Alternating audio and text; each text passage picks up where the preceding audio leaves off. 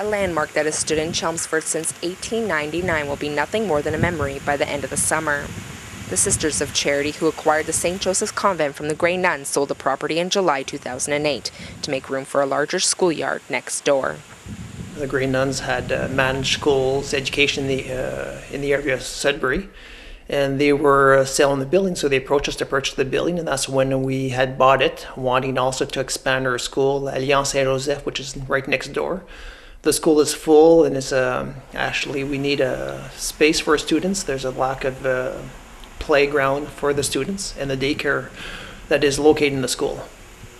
De La Riva said it wouldn't be worthwhile to update the old building, as it would take a lot of work to bring it up to meet current building code standards. Instead, the school collected historical items from the convent and plans to incorporate them into its design. Bricks from the building will also be reused at a long-term care facility being built in Chelmsford. We're hoping to have the building demolished by mid-August so that we can thereafter start the construction of the soccer field. Teachers and students will be able to use the expanded schoolyard by the beginning of the 2010 school year.